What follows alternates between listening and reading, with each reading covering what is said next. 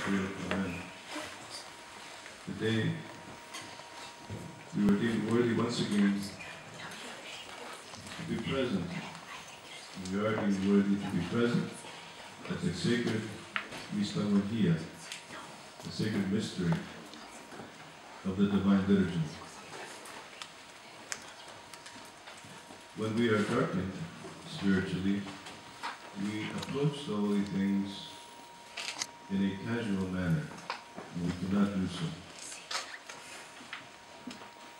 The clergy who are inside the sanctuary pray what we call the mystical prayers, the prayers which are not audible for the faithful, but audible only for the clergy, who are praying together with oneness of mind, with oneness of soul, with oneness of heart. And they pray before reading the Holy Gospel, that God would deem us worthy to hear the words of the Holy Gospel, that God would shine into our hearts the clear light of the divine knowledge of the Gospel.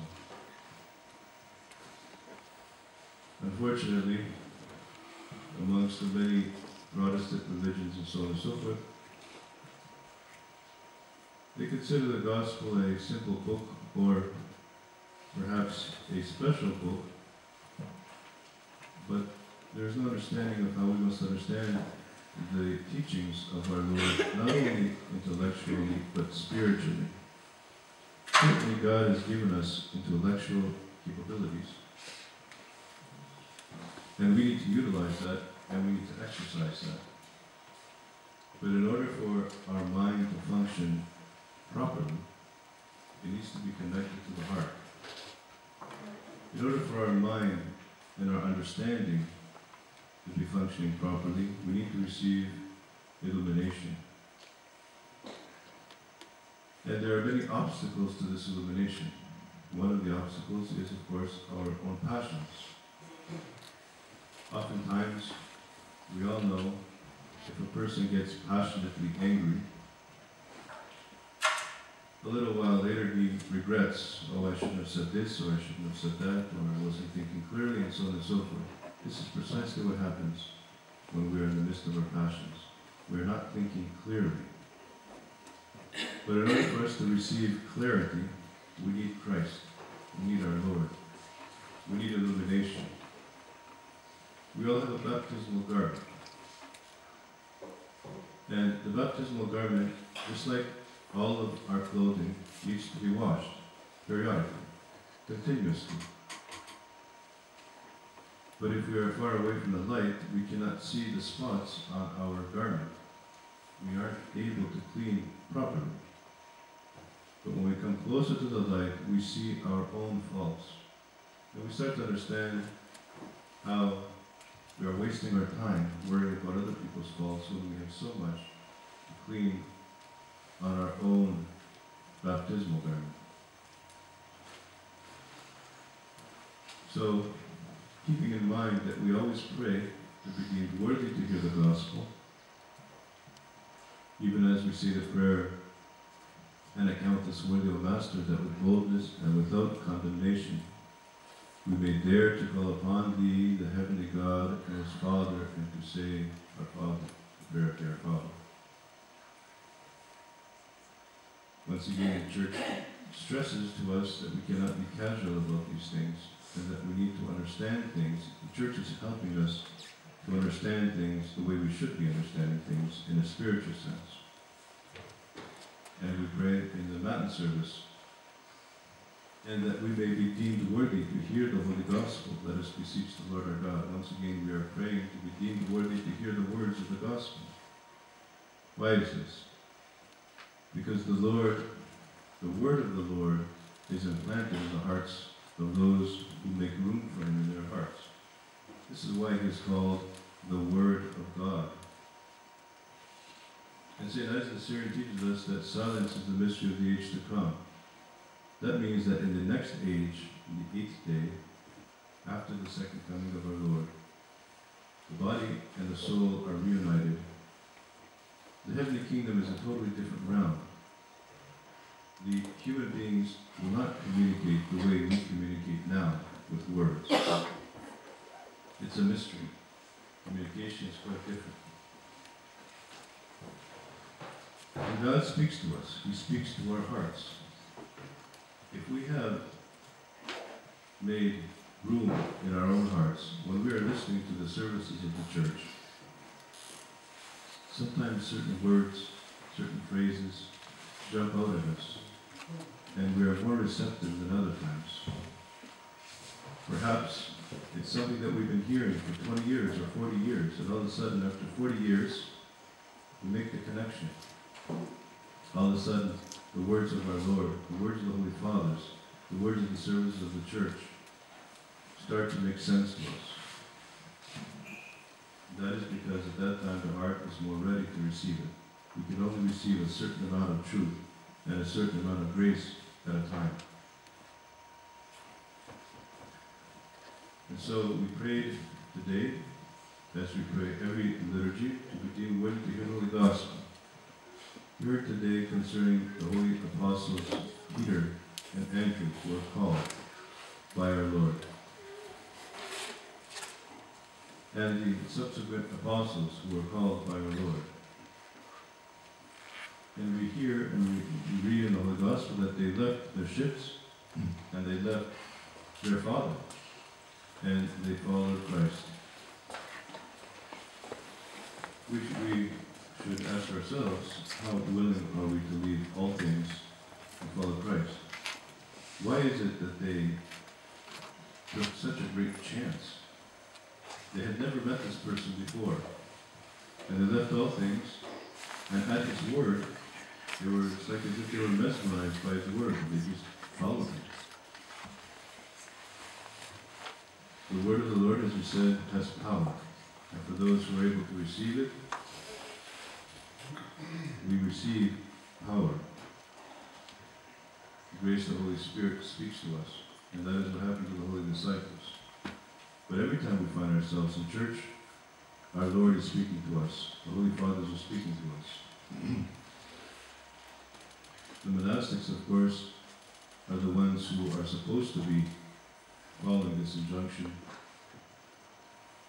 to the greater degree, to totally as the holy disciples, leaving all things and following Christ, becoming members of the holy community, and then the holy community takes care of all things. In the prayer which we should be praying, in order for us to receive this word of grace, in order for us to understand these words, the prayer of Jesus, Lord Jesus Christ, Son of God, have mercy on me. A very powerful prayer. It is a prayer of confession. We confess that Jesus Christ is the Lord, He is our God. And we have a prayer here of repentance. Have mercy on me. Forgive me. This puts things into perspective when we think like that. And St. Gregory Palamas had another prayer, which he prayed unceasingly. This prayer was, O Lord, enlighten my darkness. This leaves a great impression. It should leave a great impression on all of us. Because St. Gregory Palamas was enlightened. He was a man of illumination.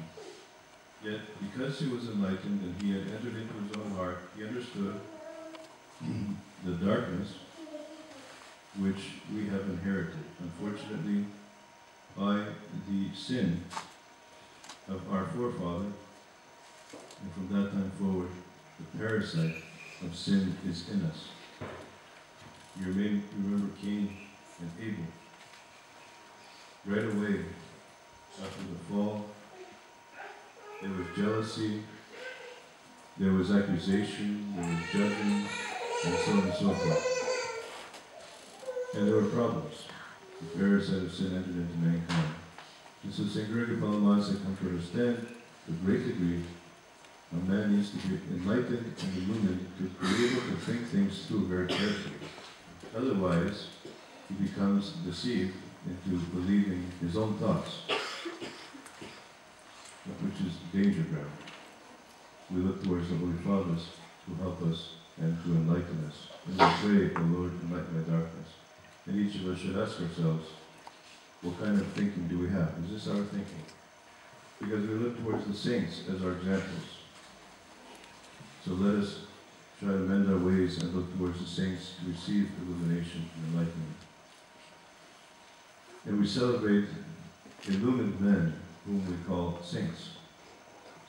Yesterday, all of you who are here celebrated the feast of St. John Maximovich, and according to the Typicon of our monastery, we celebrate him for the whole week. Because we don't want to let go of the joy which the saint passes on to us. Of course, we heard from so many people yesterday how much joy and grace they felt because of the presence of our beloved saint, St. John, who has embraced us and is praying for the church here, the local church in America where he reposed. St. John reposed in 1966, but he left Russia and moved to Serbia and then moved south, close to the Greek border, to a city called Monastery, or Bitola, and he lived there for 8 years. And he would go continuously to his beloved saint, Saint Naum of Ohrid. We go to the monastery of Saint Naum, and Saint Naum is the saint whom we celebrate today. It's very significant because of the connection between Saint John and Saint Naum.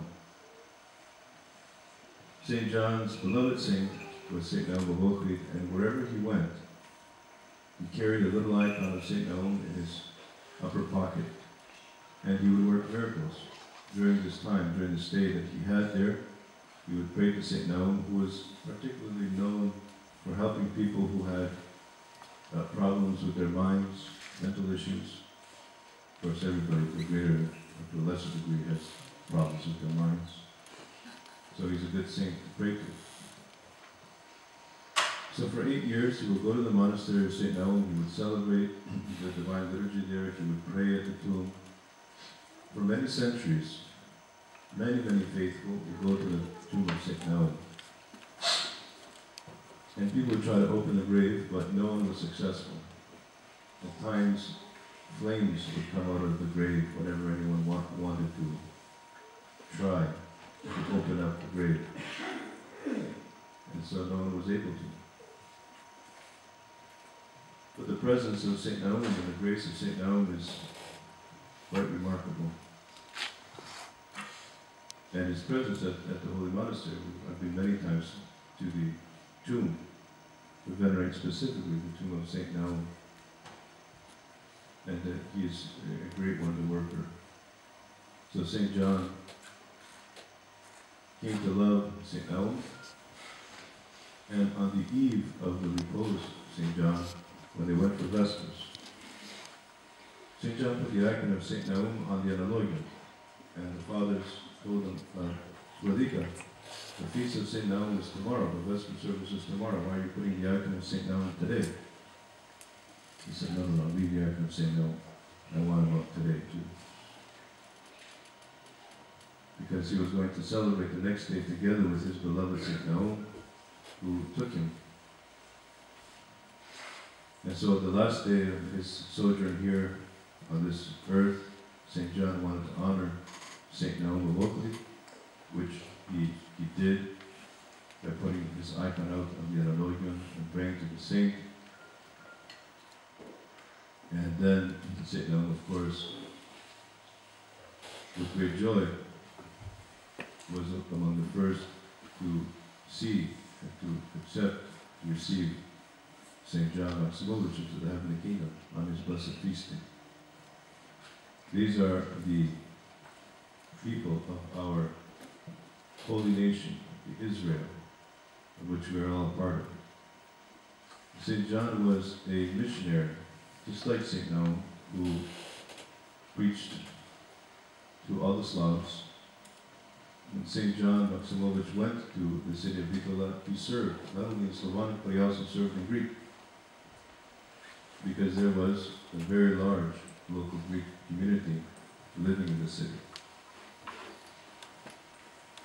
Wherever he went, he would try to celebrate the language, celebrate according to the language of the people.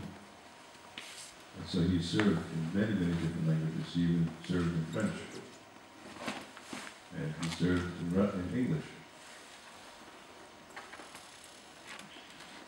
Let us pray then that these saints, these great lights of our Holy Church,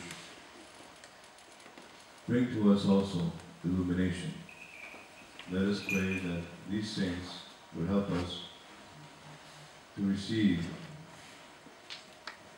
the joy of our salvation. And let us pray that they restore to us the joy of salvation. And these saints then should be the saints who we should always pray to.